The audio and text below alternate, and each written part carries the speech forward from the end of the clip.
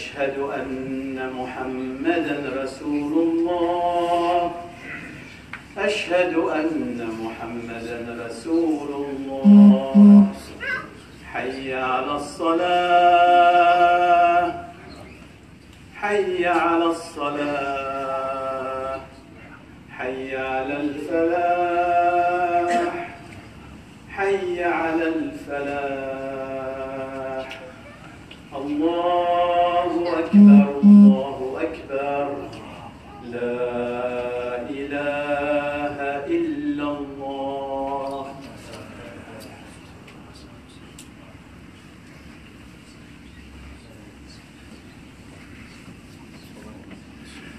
إن الحمد لله نحمده ونستعينه ونستغفره ونعوذ بالله من شرور أنفسنا ومن سيئات أعمالنا من يهده الله فلا مضل له ومن يضلل فلا هادي له وأشهد أن لا إله إلا الله وحده لا شريك له وأشهد أن محمدا عبده ورسوله يا أيها الذين آمنوا اتقوا الله حق تقاته ولا تموتن إلا وأنتم مسلمون يا أيها الناس اتقوا ربكم الذي خلقكم من نفس واحدة وخلق منها زوجها وبث منهما رجالا كثيرا ونساء واتقوا الله الذي تساءلون به والأرحام إن الله كان عليكم رقيبا يا أيها الذين آمنوا اتقوا الله وقولوا قولا سديدا يصلح لكم أعمالكم ويغفر لكم ذنوبكم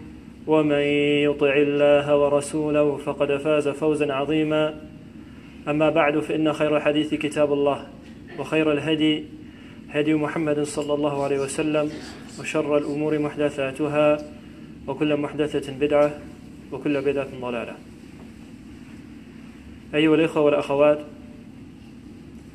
الله سبحانه وتعالى لم يتركنا هملا وأرسل إلينا رسل، وأن أولئك الرسل حملوا على ظهورهم الرسائل وبلغوا الأمانة ونصحوا الأمة وجاهدوا لله سبحانه وتعالى حق جهاده فعليهم الصلاة والسلام، وهو منهج الأنبياء من قبل. Brothers and sisters, the Almighty subhanahu wa ta'ala had, in Islamic theology, not left the human being necessarily to be left alone without some type of supernatural intervention, if we may describe it as such. And consequently, the Almighty had established ambassadors, carriers of banners, messengers, prophets of the Almighty, to further distribute and advise people to goodness. And consequently, what they carry is only of good, and what they teach is only of good, and they themselves are only of good. فإن أولئك الرسل إخواني يحملون على ظهورهم الرسائل الذي نؤمن بأنها طيب. لماذا؟ لأن النبي صلى الله عليه وسلم قال إن الله طيب لا يقبل إلا طيبا. فالرسائل والشرائع والأنبياء نفسهم والأخبار إلى آخر كلها طيب، بني على الطيب. And these individuals, they carry this weight upon their shoulders, and this weight is considered of a sense of purity, of goodness. This concept of a messengership, this concept of revelation, in of itself has been described as a sense of purity, of goodness. For it stems forth from the Almighty, and He subhanahu wa ta'ala is considered the most pure subhanahu wa ta'ala, the most good. And consequently that which is considered to be of Him follows these particular criteria.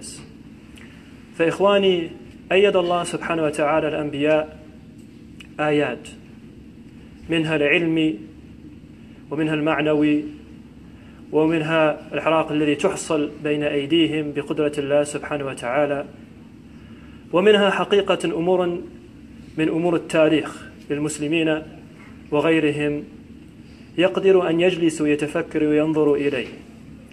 So the prophets and messengers of the Almighty have been given qualities, strengths, capabilities that further, through this perspective, ought to establish and authenticate the information that they are teaching. From them is the concept of miraculous elements connected to knowledge, miraculous elements connected to supernatural occurrences. فإخواني من العجائب حقيقة إذا نظرنا إلى كتاب الله سنة النبي صلى الله عليه وسلم والتاريخ نجد أن المشركين من مكة المكرمة في مكة المكرمة حاولوا أن يأتوا بعدد من العلل ليجتنبوا الناس من استقبال النبي صلى الله عليه وسلم ويمنعوهم من ذلك، أنه ساحر، أنه مجنون، قد لبس عليه الأمر إلى آخره.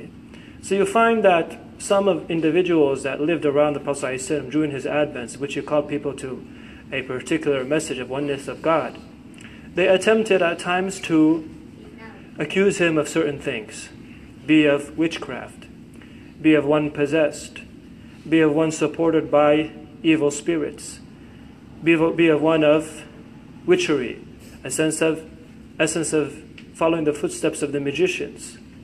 ولكن إخواني لم نجد أن أولئك القوم يوما ما طعنوا في أحد الصورة الذي من الله سبحانه وتعالى النبي صلى الله عليه وسلم مرة واحدة، لم يطعنون فيه، هم واليهود والنصارى الذي كانوا حواليه، وهو الفيل، سورة الفيل لم تحصل مرة واحدة، لم يطعنون فيه.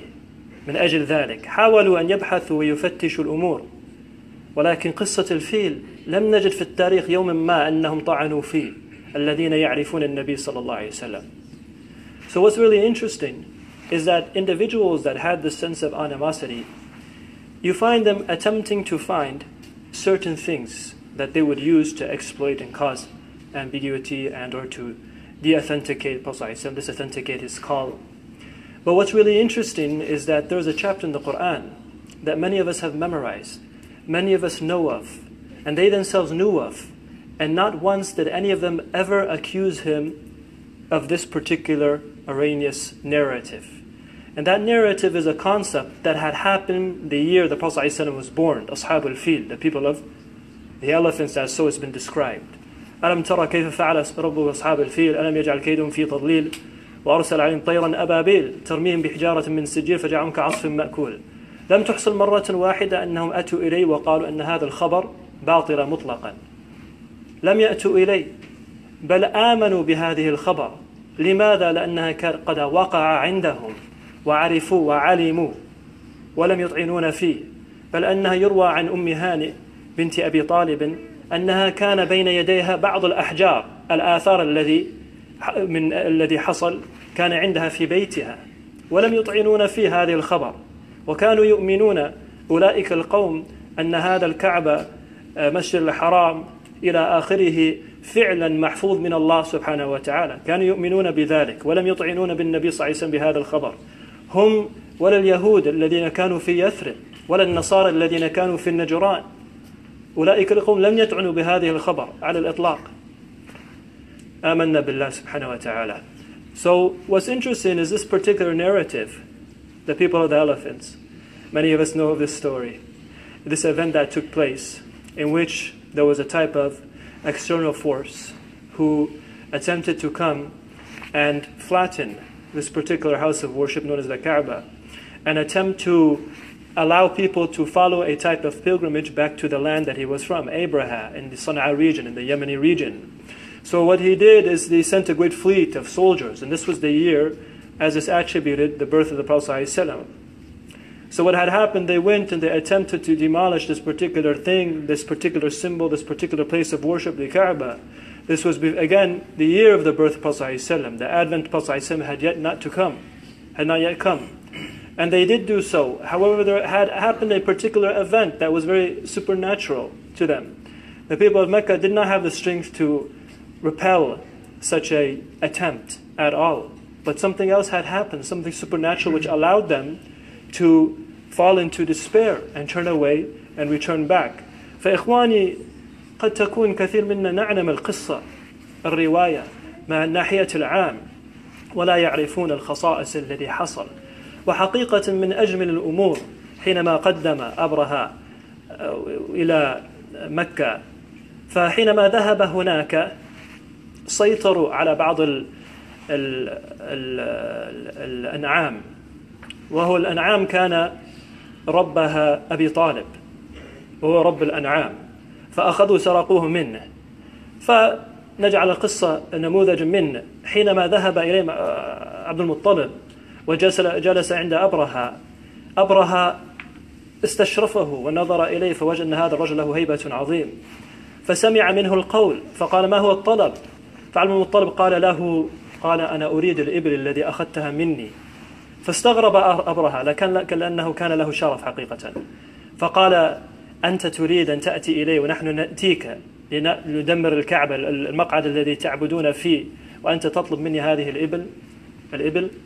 فقال: نعم، إني أنا رب الإبل، وأن الكعبة رب يمنعك، وأن للكعبة رب يمنعك. أنا رب الإبل فقط، وأن للكعبة ربا يمنعك من ذلك. So what was interesting is when this advancing fleet comes forth to demolish this Kaaba, the space of worship, they come in and they start to take the property of these Meccan people. And one of the things they had taken, and that is the geographical circumstance, was the camels and the food, the means of sustenance at that time. They had taken it to them, stolen it from them. So the person in charge at that time was grandfather Prophet ﷺ. He was sent to discuss with this individual, this king, this leader that is, why and what to do and how we should handle the circumstance in a humane fashion. What had happened is he went to him, and Abraham showed him his respect and listened to him out of the awe that he had, the presence that he had. And the first thing he said is, I request that you give me back my flock of animals, and you see these camels, etc. So this leader advancing to demolish a place of worship in which they respected tremendously at that time was pulled back and found a sense of disrespect to him. What happened to the honor? I'm about to demolish this place of worship and you come and you request me to give you back these particular things. And he tells them, I'm basically the owner, I'm the leader. You see, I'm the forebearer of these particular animals. But this place of worship, it has an Almighty, it has a Lord, a keeper, a forebearer that will preserve it from you. So what had happened in this historical event, he was pulled back. He was pulled back, and a sense of transgression comes about him, and he stems forth to further pursue this particular element. فكلنا نعمل القصة الذي حصل بعد ذلك إخواني. ونذكر الله سبحانه وتعالى بعد الصورة. قد تكون بعض الإخوان لا يعرفون أن الله تواصل الصورة الفيل مع صورة قريش بعد ذلك ليذكرهم بأن الله قد من عليهم فضل. ألم ترى كيف فعل ربك أصحاب الفيل ألم يجعل كيدهم في تضليل وأرسل عليهم طيرا أبابيل ترميهم بحجارة من سجيل فجعلهم كعصف مأكول. بسم الله الرحمن الرحيم. لإلاف قريش إلافهم رحلة الشتاء والصيف فليعبدوا رب هذا البيت الذي أطعمهم من جوع وأمنهم من خوف. تواصل الصورة وذكرهم بنعمة الله سبحانه وتعالى عليهم، فإنهم كانوا يقولون بعدما حصل هذه العمل، كانوا يقولون العرب أن قريش أصحاب الله سبحانه وتعالى بعد ذلك، فإن الله قد طرد أولئك القوم من أن يدمروا كعبة، وأن القريش كانوا هم المحافظين عن ذلك. فذكرهم الله هذه الأمور فقال لهم اعبدوا رب هذا البيت الذي أطعمهم من جوع وآمنهم من خوف سبحانه وتعالى. So what's interesting is that this chapter is connected to another chapter right afterwards, in which it discusses and mentions the bounties the Almighty had given to these Arabs. And that after this event, this particular tribe was, in the eyes of other tribes and people that surrounded them, shown tremendous respect. They recognized that this was something supernatural. And the Almighty reminds them of these bounties that He had given to them, that they were able to traverse the lands, whether it be in the summer or in the winter. They could go about and deal and worship freely, and no one would ever touch them, because the event really pulled them to a higher realm, and the people gained their respects for such a thing. أقول قولي هذا وأستغفر الله لي وتستغفروه إنه الغفور الرحيم.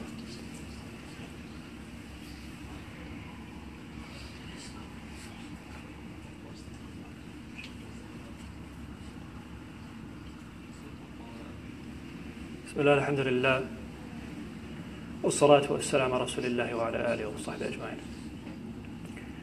فلم يطعنون مرة واحدة بهذه الصورة. أعداء النبي صلى الله عليه وسلم لم يقولوا مرة واحدة أن كل هذا باطل، لأنهم عاشروا وعلموا القصة.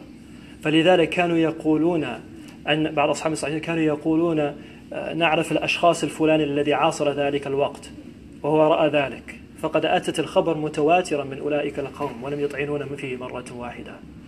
So what had happened, again, these people, and that event, and this narrative the Prophet ﷺ recites in the Quran, the geographical location of the populations, they didn't use it as a means to disauthenticate the Prophet ﷺ or to take away from his honor. For them it was an event that actually took place.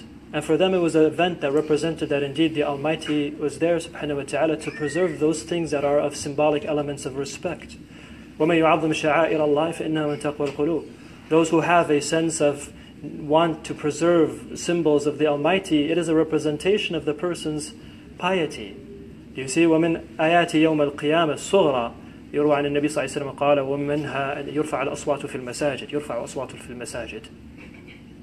And Prophet ﷺ, he said, it's attributed to him that from the minor signs of this concept of judgment day and these things, that people will have no respect in essence of these symbols of the Almighty, particularly that people raise their voices in the mosques. You see, يرفع أصواتهم في المساجد في النص الذي أتت في سنة الترمذي وغير ذلك حسن لغيره إن شاء الرحمن سبحانه وتعالى.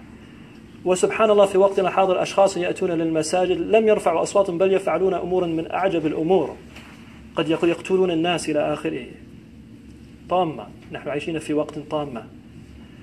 So what's really interesting is that the people will come, they won't show tremendous respect to the mosque, raising their voices in the mosque.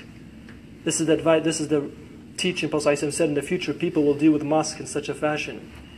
Raising the voices. Right now we're talking about certain areas, unfortunately, where people's lives are being taken away in mosques, where unfortunate circumstances would happen inside the mosques. Not just raising their voices. This is what they do. فإخواني لا شك أن مثل هذه الصور يرفع الإيمان الذي عند المؤمن، وأن المؤمن هو الذي إذا عبد الله سبحانه وتعالى يفرح بذلك، والذي إذا اجتنب المعاصي يفرح بذلك، والذي إذا سمع آيات الله سبحانه وتعالى تزداد إيمانا، إنما المؤمنون إذا ذكر الله وجلت قلوبهم وإذا تليت عليهم آياته زادته إيمانا. So the sense of a spiritual self, people who claim they have a sense of believing mentality, from their traits is that when elements such as this that are discussed of the supernatural knowledge and it comes to pass, faith increases. Do you see? When the Almighty mentions things to consider in their lives, and it is something that directly is connected to them, faith increases.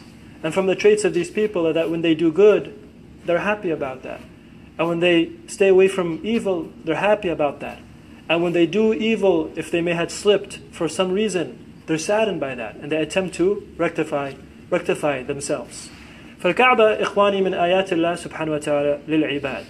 ونحن نؤمن أن الله سبحانه وتعالى جعلها أول بيت للعبادة وعظمها سبحانه وتعالى، وأن الأنبياء في ذات النبي صلى الله عليه وسلم عظمها.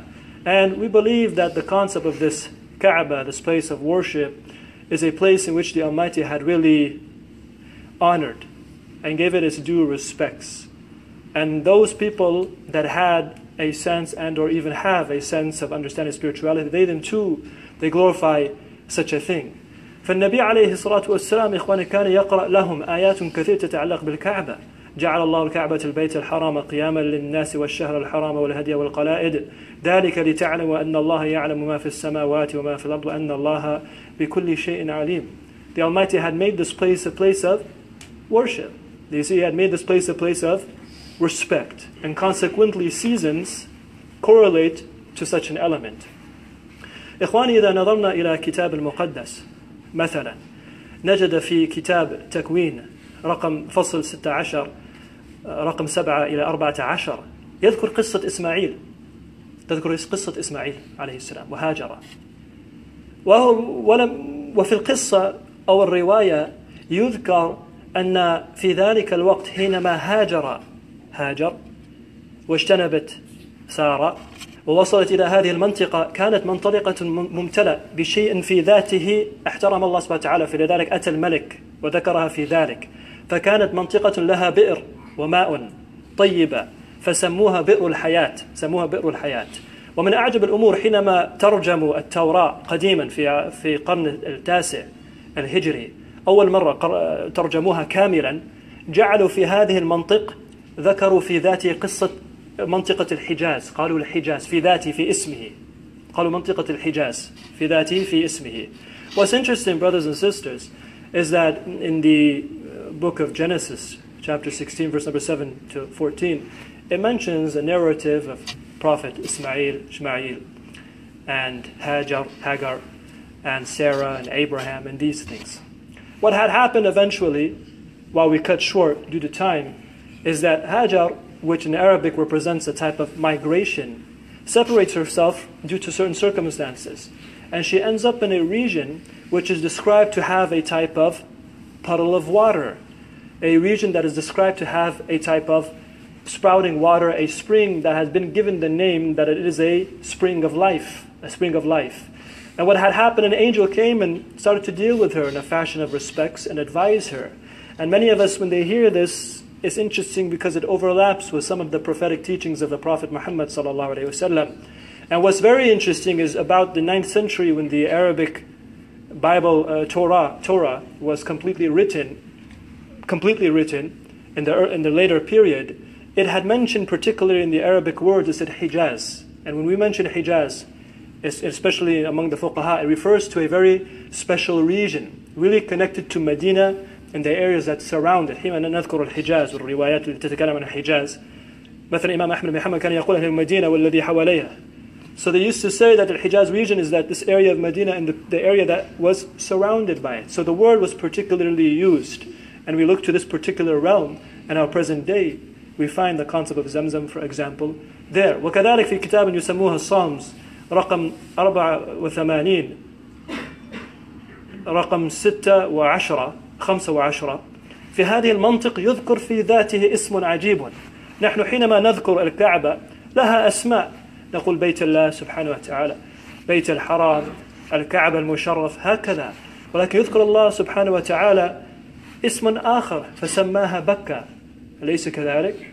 هو ذا، أليس كذلك في سورة آل عمران؟ فمن أعجب الأمور أنها في هذه المنطق، في هذه الروايات يذكرون في ذاته اسم بكة في ذاته. نحن عندنا اسم بكة كذلك اسم آخر للكعبة مكة في هذه المنطق. فهم في ذلك الموقع يذكرون بكة في ذاته، يذكرون في ذاته أن سيجد قوما يذهبون هناك لهم فضل من الله سبحانه وتعالى، منطقة يسموها بكة. ففي هذه المنطق ماذا تحصل؟ يعبدون الله سبحانه وتعالى، ولهم ماء ويحترمون هذه الماء. ومن أعجب الأمور أن في آخر الرواية يذكرون أن هذه المنطق لها فضل على غيرها ب1000 مرة. والذي قرأ أحاديث النبي صلى الله عليه وسلم وهو يتكلم عن الكعبة وفضائل الكعبة والصلوات في مسجده سبحانه وتعالى أفضل ب1000 مرة، أليس كذلك؟ هم يذكرون في ذلك في هذه الموقع في ذاته. إذا نظرنا إلى التاريخ، اليهود كانوا هناك. لماذا كانوا هناك؟ كانوا يريدون يستقبلوا نبي الذي كلم الله سبحانه وتعالى عليه، كانوا يريدون يستقبلوا أولئك النبي وهم في ذلك الموقع. وأن الله سبحانه قد ذكر ذلك في كتاب العزيز في سورة بقرة حينما ذكر قصة الكعبة والقبلة. ثم بعد ذلك تنتقل بعد ذلك ويذكر قوم من أهل الكتاب يقولون يعرفونه كما يعرفون أبناءهم وإن فريقا منهم لا يكتمون الحق وهم يعلمون الحق من ربك فلا تكونن من الممترين ولكل وجهة هو موليها فاستبقوا الخيرات. So what had happened, brothers and sisters, also in the book of Psalms, chapter 84, verse number 5 to 10, we find in this particular area an interesting phenomenon. It is described of a people of respect, a people in which they would go to a region and show their respects to this region, and they would be supported in essence by the Almighty, individuals, human beings. And this region is particularly prescribed as Bakka. That's the word that had been used. And when we look to the Quran in Surah Imran, Bakka was also used to represent the concept of, you see, Mecca. And further in these verses, what had happened, it further describes a phenomenon of a particular well. The concept of Zamzam may possibly come to a person's ears. And what further happens, the concept of this area being better than other areas by 1,000 times fold. And when we look to the prophetic teachings that talk about this area, you mentioned this particular reference about prayer in such an area as being 1,000 times fold greater than in comparison to other areas. فالواقع إخواني المطلوب وراء ذلك كلنا نعلم أن قد هانت الشهر الحرام المبارك ذو الحجة، والناس يذهبون إلى بيت الله الحرام سبحانه وتعالى ويعبدونه، يعظمون شعائر الله سبحانه وتعالى، يقدمون من واجبات الله الذي قال النبي صلى الله عليه وسلم بني الإسلام على 5 منهم الحج. يفعلون ذلك تقربا لله سبحانه وتعالى. So what we have in our present season nowadays is a season that is considered a season of sanctity, sanctuary, a respected season, a season in which, in the lunar calendar, corresponds to a concept described as Dhul Hijjah, in which people, they traverse the lands to answer a type of call, وَأَذِّنْ فِي النَّاسِ بِالْحَجِّ يَأْتُوكَ رِجَالًا وَعَلَى كُلِّ ضَامِرٍ يَأْتِينَ مِنْ كُلِّ فَجٍّ عَمِيقٍ, answer a call that had been called for the purpose of worshipping the Almighty. Do you see? For the purpose of cleansing a type of spiritual illicitness, if we may describe. Going there and humbling themselves, changing their dress. It's not about profession anymore. It's not about your status anymore. It's not about the length of, for example, whatever it may be that is supposed to be a representation of your wealth and or strength. Things have changed. And in this particular portion, what it is they go and they worship the Almighty. They humble themselves and they remind themselves that indeed, in essence, the human being, doesn't matter how high you may get in life, whatever it may be, and in the end, every one of us will return back to a particular circumstance. And in the end, everyone will pass the same fashion that had passed before. فإخواني على المؤمن أن يعلم أنه في موسم مبارك، وأن هذه الموسم يضاعف الأعمال الصالح ونحب الأعمال إلى الله سبحانه وتعالى، ونحن نعلم أحاديث النبي صلى الله عليه وسلم في هذا الباب. ولكن من الذي فعلا يقف ويتفكر ويتدبر هذا الأمر؟ فهو من آيات المؤمن الذي يؤمن بمثل هذه الأمور. So consequently, we're in a season, and many of us know this season to be a season of blessedness. But which one of us truly understands? When we say understand, spiritually, of course. A season of spirituality, a season of humbleness, a season of charity, a season of fast, whoever wants to fast, a season in attempting to rectify yourself, whoever wants to do so, and magnifying the Almighty subhanahu wa ta'ala in this essence. Muslims don't call to anything new, they're just reviving something that had already been established beforehand. والله تعالى أعلم. ربنا آتنا في الدنيا حسنة وفي الآخرة حسنة وقنا عذاب النار. ربنا ظلمنا أنفسنا وإن لم تغفر لنا وترحمنا لنكون من الخاسرين. لا إله إلا أنت سبحانك إنا كنا من الظالمين. اللهم إياك نعبد ولك نصلي ونسجد وإليك نسعى ونحفظ نرجو رحمتك. اللهم إنا نستعينك ونستغفرك ونثني عليك خير ولا نكفرك ونؤمن بك. سبحان ربك رب العزة عما يصفون وسلام على المرسلين والحمد لله رب العالمين.